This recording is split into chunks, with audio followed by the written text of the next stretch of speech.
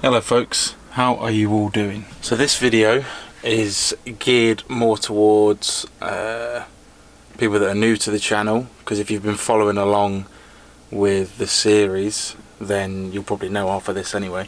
But it's also for people that are thinking about taking this leap and living in a van during winter, because it is a bit of a learning curve and I'm sort of figuring it out as I go along. So I thought it'd be nice to do a little video to sort of share a few of my findings for people that are thinking about doing it. I'm just going to sort of go over everything one by one, all the sort of changes I've made that gear the van towards winter. There's a few things that you need to take into consideration when you're building the van in the first place, if you are doing a self-build, which I would definitely recommend. I guess we could start off, proof of the pudding. It's currently -6 where I am. It's I'm in Chamonix in the French Alps, and well, as you can see, I'm in a t-shirt. The only reason I'm wearing a hat is because my hair's a disaster. I don't really need to wear a hat. And in here right now it is 20 degrees, so you know, I might not be an expert on this kind of thing, but what I've done and the changes I've made apparently do the job, so I'm going to share them with you now. So the first thing, the number one first thing I will say, is pretty obvious. We'll get that out of the way first because I can't really show you. Insulation. Now, if there's any part of your van that you're going to spend your money on, make it the insulation.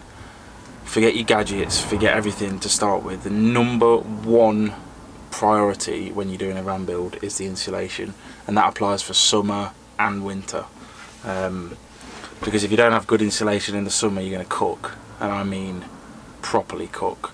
In my first van I did a really shit job on the insulation.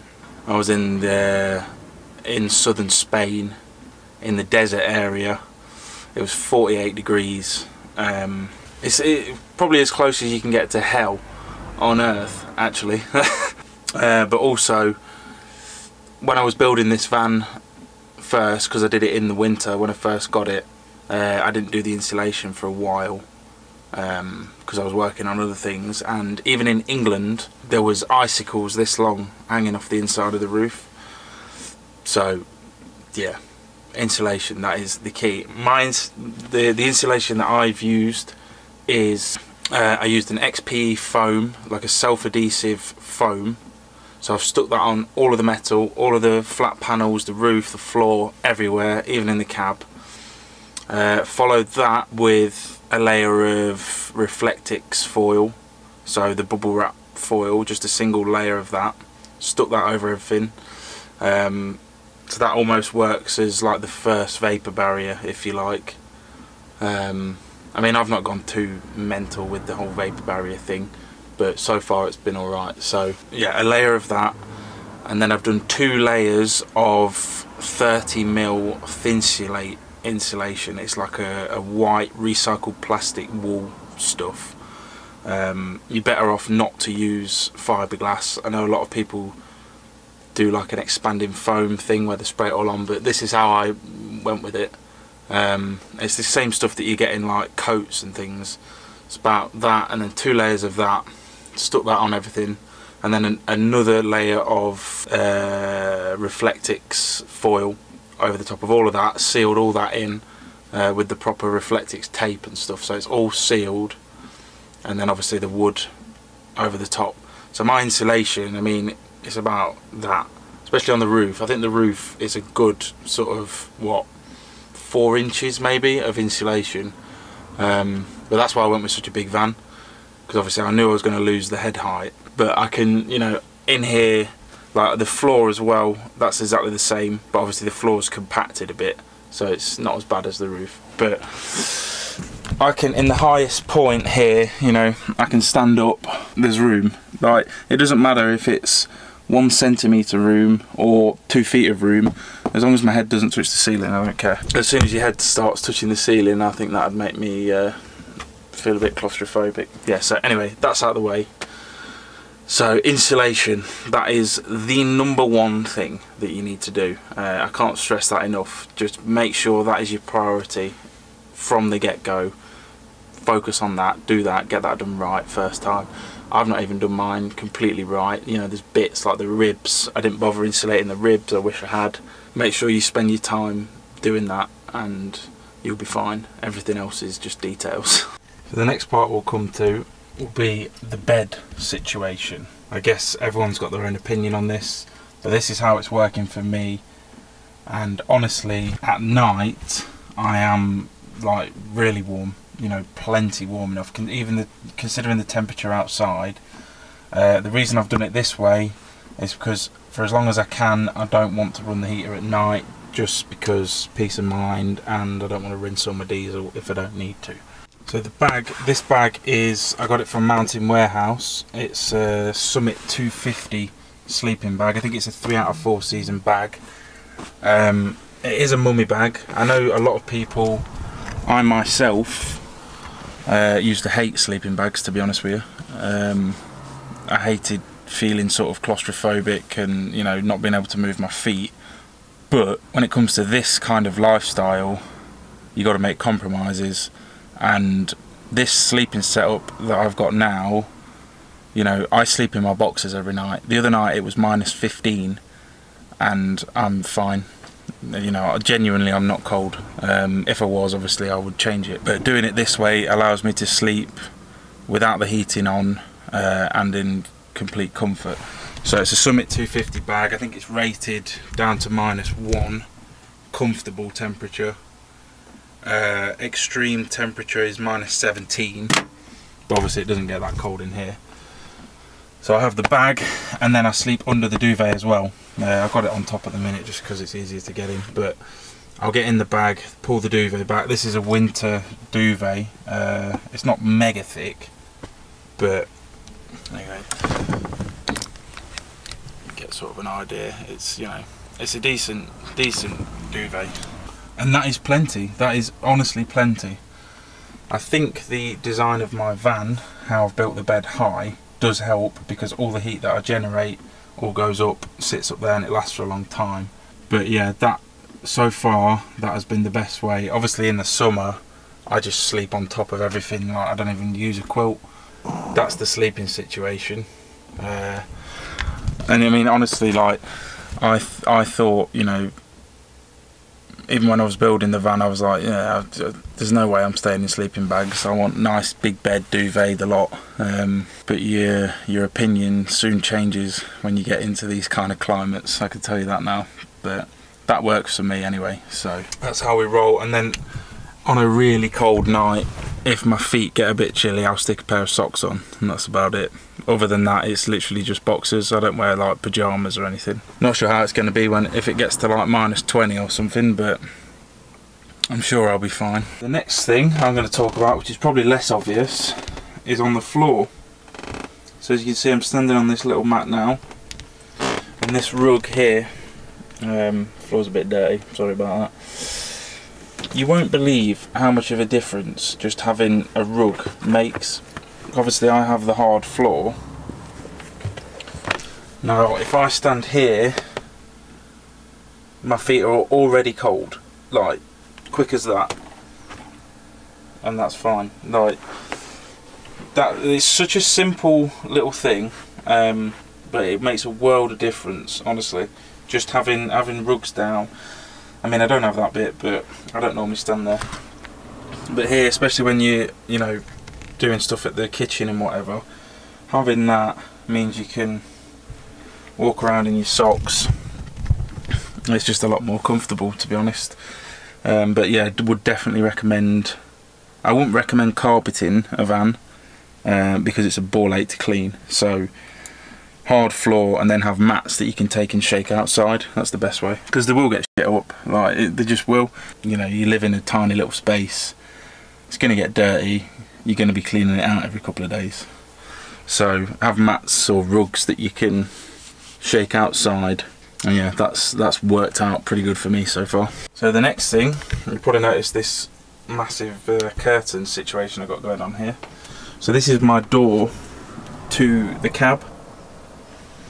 It doesn't get that drafty, but that just helps because obviously you've got the seam in the door and at the bottom. That's the worst bit. And just having that, you know, just helps keep it ill in, keep it cosy. I stuff it into that corner as well, because the seals on these doors aren't particularly great, if I'm honest. So I always have that wedged in the corner. And then down here, down at the bottom here as well, I've got a blanket shoved all the way down into, because I don't use the side door at all. That's just my personal preference. I don't bother with the side door because no point really, is there? As soon as you open it, the whole heat of the van's just going to go out anyway. I always use the front cab to get in and out. That's why, in my opinion, when you're building a van, having access to the front is should be a number one, should be a definite when you're building it.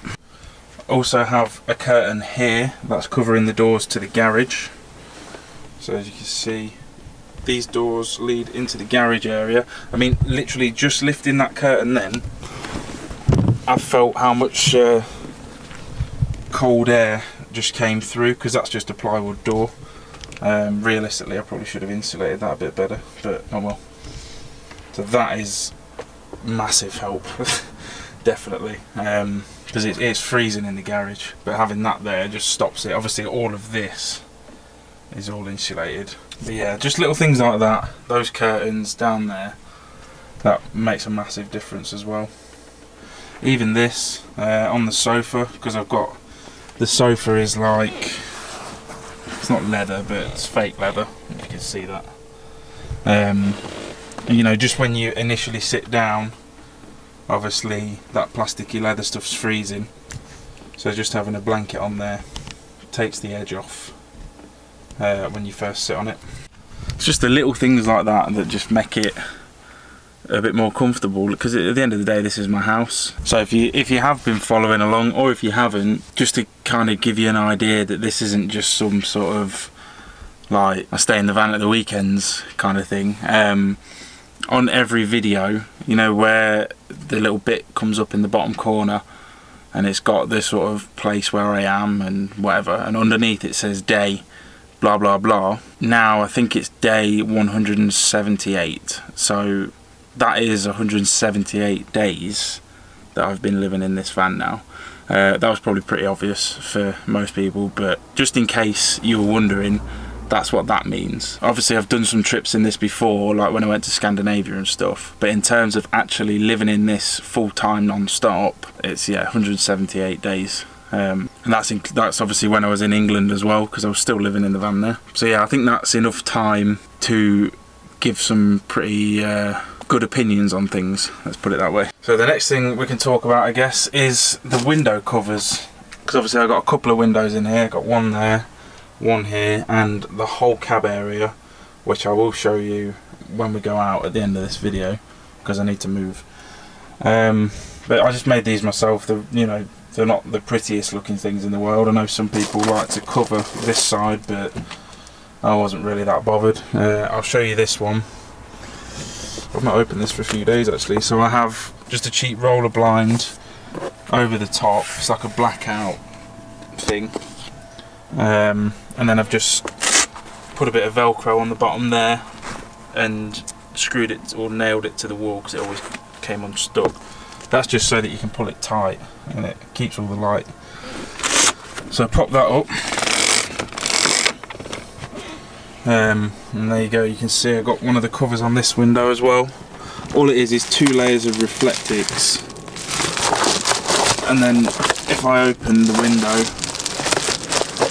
I just fold it back like that, and there you can see the beautiful Chamonix, which is where I'm staying now. Well, you can't see it because it's covered in water. Hang on. Now you can see the beautiful Chamonix, which is where I'm living at the minute.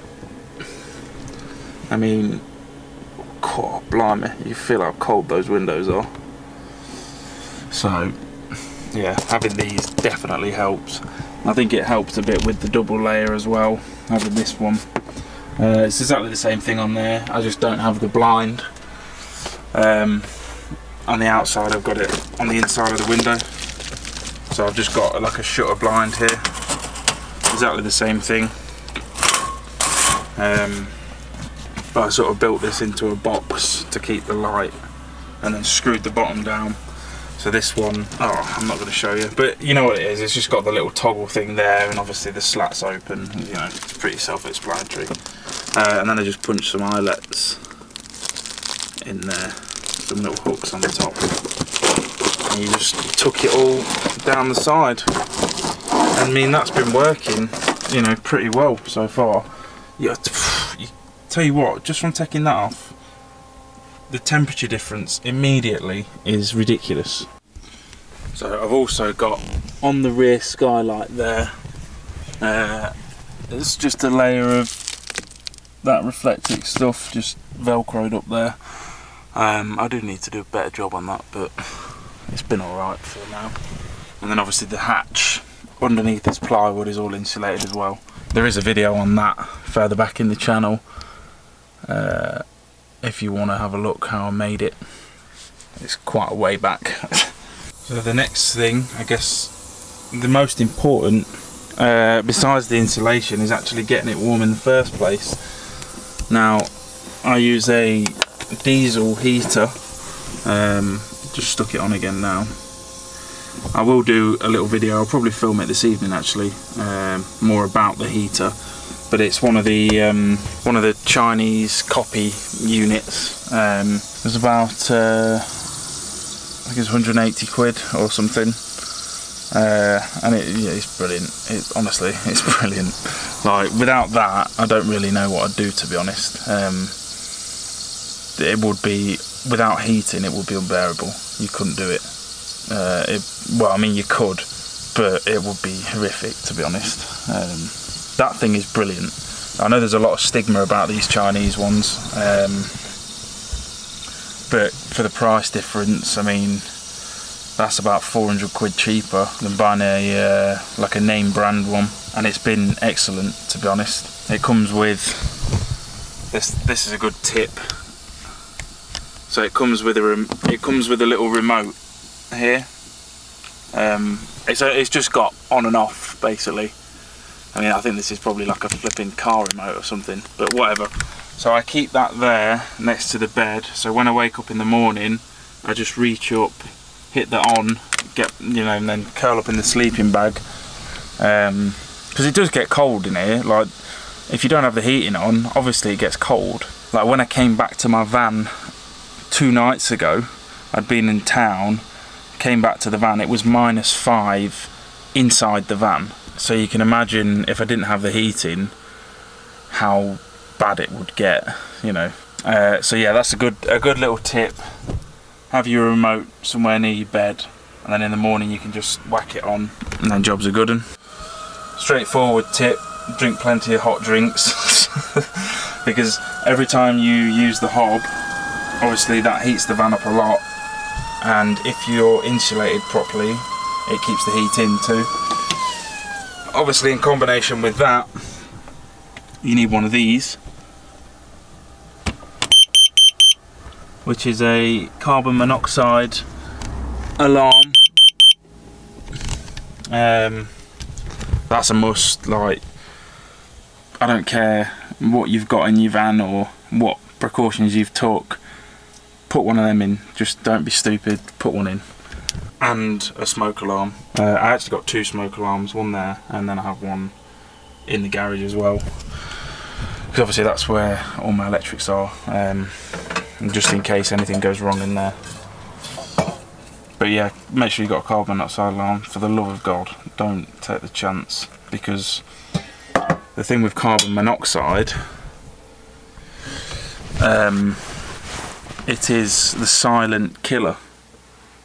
You wouldn't even know. So all it does is it makes you sleepy, and then you never wake up. That's pretty much how that one works, unfortunately. I guess that's why I'm semi-paranoid about having the heater on overnight. I mean, I know it'll be fine. Obviously I've got safety measures in place. That thing makes an absolute racket if it goes off. Yeah, you wouldn't know. You'd go to bed at night and that'd be it. Game over.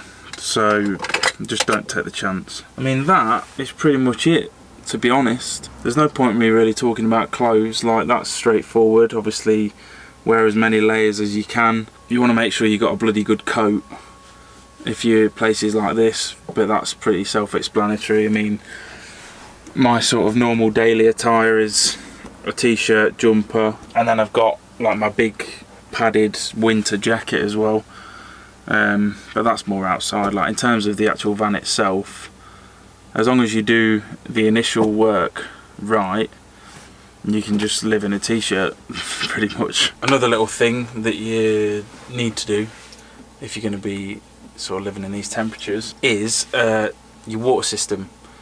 You're going to need to insulate it. You're going to need to insulate your tank, and you're going to need to insulate your pipes. Mine is all internal, so it's all built into these cabinets down here, but it still froze. My friend who is convoying with me at the moment, her van is completely on lockdown now, to be honest. Her whole water system's froze solid. And it's just because the pipes weren't insulated. I'll show you what I did. I did this yesterday actually, because mine froze, and obviously, you know, that's no good. So my tank is there, my freshwater tank. I've just wrapped it in Reflectix. I don't know how well it's going to work, but this tank did start to freeze, which, you know, don't want any of that. And then on the pipe, I've just got this one pipe that leads up there to the tap. I've just wrapped this in pipe lagging and sort of duct taped all the gaps up. Got my grey water tank there. That's probably going to freeze at some point. Might have to do the same to that. But yeah, that, make sure you do that. That's a definite. If you know you're going to be in these kind of temperatures, that needs to happen, because there's nothing worse than going to make a brew in the morning, turning your tap and nothing coming out. Trust me, it sucks. The last thing I suppose is, I guess, power. I've got a pretty good solar setup on the roof, but a combination of winter, obviously there's less sun, and where I'm parked now, it barely works.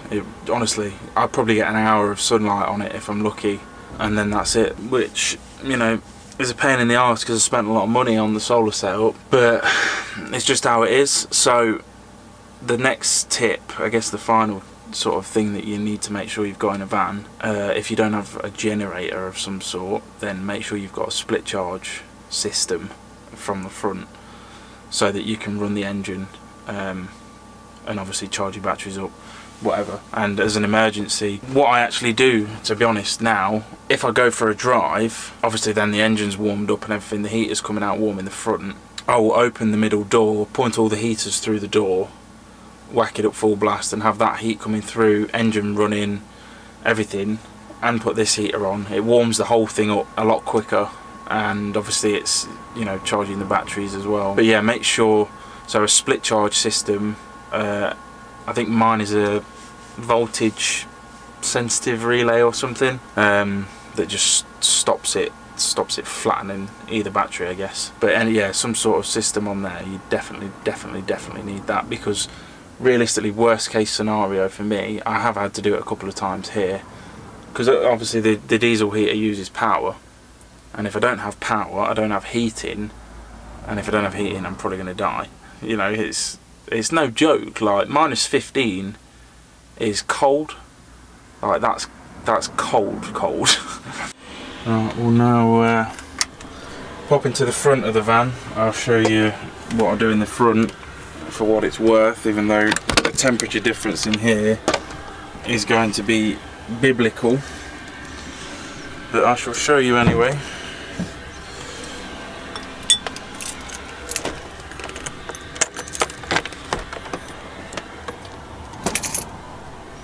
Oh, you beauty. Whoo! It's like walking into a freezer. See, this is why you have the separating partition. Oh, Jesus Christ, it's cold in here. So, hit the lights. Right, what do I have? Bit of a mess in here, I'm afraid. I've got the 2 jerry cans there, that's what I use for my diesel heater. But yeah, so all I've got is the same, the Reflectix stuff, which I've done like a double layer thing. For all of the windows, it's just press fit. I can get it out. Oh, there you go. It does help, definitely helps.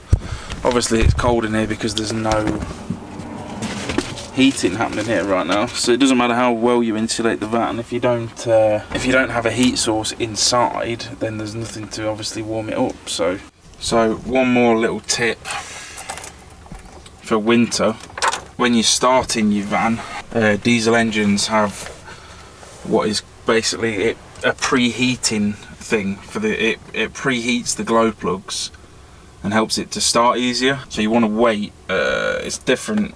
Mine's like a little wiggly worm thing. Wait for that to go out before you start it, because just turning the key straight away is going to do no favours for your engine whatsoever. Let's get that going. It's a two-hand operation starting my van, so there we go. Heard that tick in there. So there's the wiggly worm, if you can see that. So that's doing its preheating thing now. So I'm going to wait for that to go out. There we go, that's gone out, so now I can start it. There we go.